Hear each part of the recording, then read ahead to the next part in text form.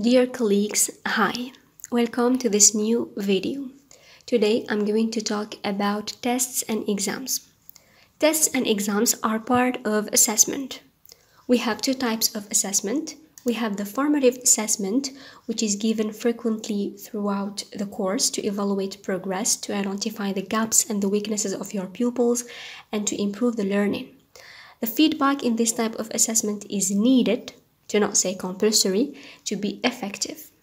We have types of assessment, of formative assessment, activities, quizzes, discussions, and reflection. On the other hand, we have the summative assessment, in which the focus is on the outcome of the program. It is presented at the end of the term or of the semester. It is used to collect evidence of student knowledge, skill, and proficiency. We have types. The most common types are tests and exams, and we have in some scientific subjects, we have creation of a product or creation of a new item. I saw many posts looking for ready-made tests and exams. I do understand novice teachers are new, so it is something like doable, but I want you to learn how to design a good test and a good exam relying on yourself. Of course, to be able to design a good test, you have to take into consideration a list of characteristics. Of course, you have many characteristics, but we just are going to mention 4 of them in order to be able to master the test you are designing. The first characteristic is validity. A valid test is a test which measures what is supposed to measure. If I want to evaluate my pupils' ability to memorize, I won't design a test in which I give them questions of intelligence. So this is a valid test. The second characteristic is practicality. Practicality, it means it is a test which is easy to design, which is easy to administer, which is easy to mark. Of course, you have to take into consideration the scoring. When you design your activities, in each activity you're going to count. At each time, you're going to take into consideration the importance of scoring in each activity. Does this sentence require 1 point? Does this activity require 3 points? A good test, a practical test, is a test which should be done in good conditions, with simple instructions, clear handouts, simple questions, and timing is very important.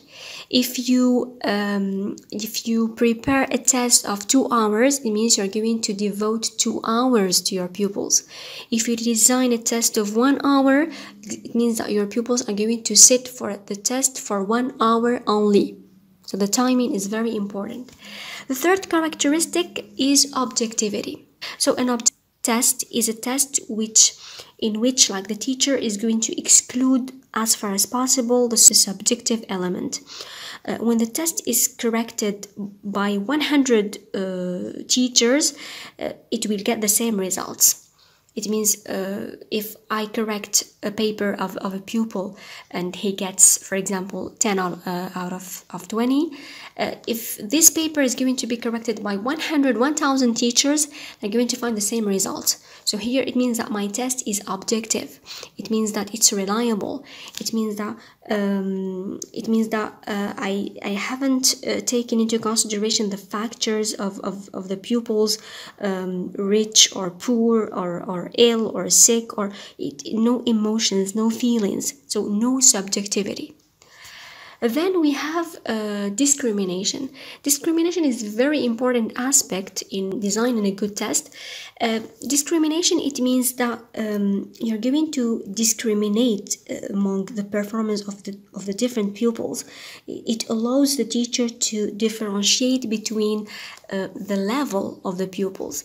It means if I prepare a difficult test and I know that it is difficult, I'm going to have expectations. For example, I have 30 pupils in class, 5 to 6, for example, 5 are excellent, 15 are just good and the others are somehow weak. So if I design or I give them a difficult test, I'm not going to wait for 18s and 19s from part of more than 20 pupils, or it's impossible. So my test is going to help me to make the difference between the different level of my pupils. And this is what is meant by discrimination. Now I'm going to show you an example of a test, a first term English test of first year. So I have to tell you that the way you present the test is very important, even for the pupils, even for first year pupils. If you give them a test which is not organized, in which the writing is not clear, in which they don't have to write their names, in which you don't have the school, it's going to have they're going to have a bad image, frankly speaking. You work on the organization of the test and you work on the presentation of the test because it reflects the teacher. Even if it's not the pupil who is going to see the test, their parents will. So please, you have to work on the presentation of your test. It's very important. What you have to mention on the head, you have the school, which is very important. Then you have the school year. Then you have the level and the full name. Here your pupils are going to write their names on handouts, and of course after that they're going to do the test on the paper, but they have to write the full name on the handout. Then you have the title, of course, first term or second term or third term English test or exam. Then you have the teacher's name. I think that the teacher's name is very important because it is going to reflect your personality. That's how I see it. If you mention your name in the test, it should be yours. This is like very clear. You don't take the test of another one or the activities of another teacher and you write your name. I think it's not very fair. You have to design a test which is yours and you write your name. Then you write text. It's very important to write the word text before the text, because maybe third year and fourth year know that this is a text, the biggest paragraph is a text, but for first year and second year they don't. Maybe they understand that this is a text, but it has to be clear. We say that we try to simplify things for our pupils the maximum, so we write text. Then the text, the type of writing, it should be clear, please.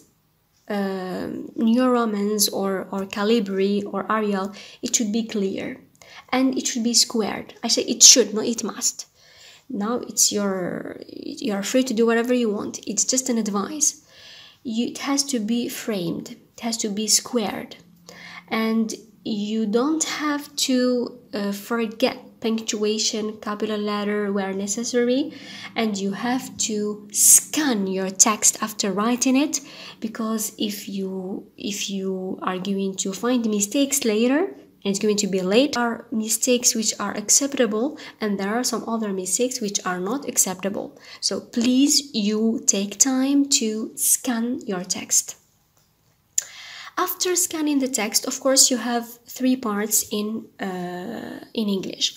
You have the first part, which is devoted to the comprehension of the text. We have the second part, which is devoted to grammar. And you have the third part, in which your pupils are going to write something. Now, something very important, you have to mention the score of each part, but don't mention the score of each activity. I will tell you why. It's professional to mention the score of each part. Part 1, 7 points. Part 2, 7 points. Part 3, 6 points. It's okay. If you mention the scoring of the parts, it's something like which is going to motivate your pupils to work better if they see the marking, especially for the paragraph. It's out of 6, so it's going to be like, if I write a good paragraph, I'm going to get maybe 5 out of 6. This is motivating somehow. But if you mention the score of each activity, no. And if you put a score for each activity, for example, activity 1, 2 points, activity 2, 3 points, your pupils are going to focus on the scoring more than the activities. And they will say, since activity 1, it's out of 2, and activity 3, it's out of 3. Okay, so I'm going to work on activity 3 better. I'm going to devote time to this activity. It's better than the first activity since it has less mark. You don't have to mention the scoring of each activity. Now, for example, for the first part, you generally have true or false, then answering the questions, then synonyms and opposites. Here, for my case, since it's the first term English exam, so it's their even first test in English, so I simplified things for them.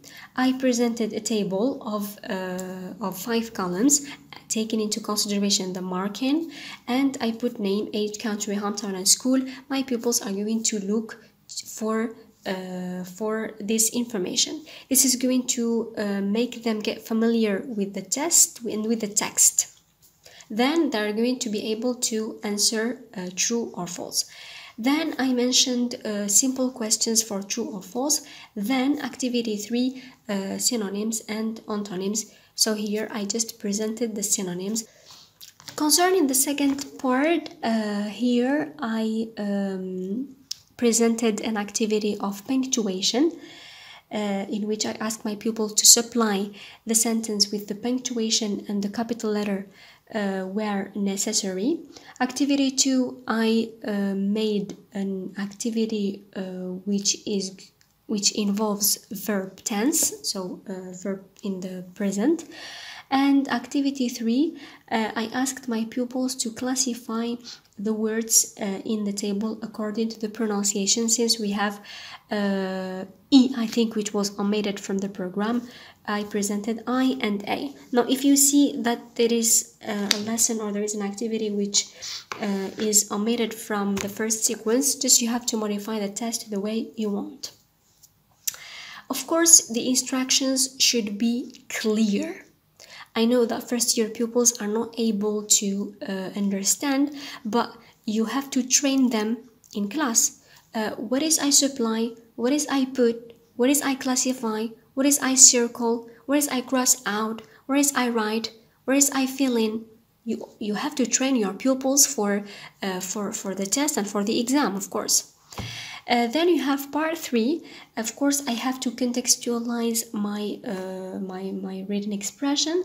So Maya is your pen friend on Facebook, and she wants to know about you. So post your information here. You're going to make your pupils focus on the first name, family name, age, country, hometown, and school. Okay, don't make them focus on the context because it will be like confusing. Just make them focus on the important points they're going to write about. So I promise to post this test on my Facebook page so that you can download it, and I'm going to post other tests of second year, third year, and fourth year. You have to mention at the end good luck. It's going to be motivating, and of course add a picture in your test. They are very young, so they need some pictures to be like motivating. Add a picture next to the text is going to be useful, believe me. Thank you so much, my dear followers, for watching this video. I hope it was useful. Don't forget to subscribe, like, comment, and share. Take care of yourselves. Goodbye.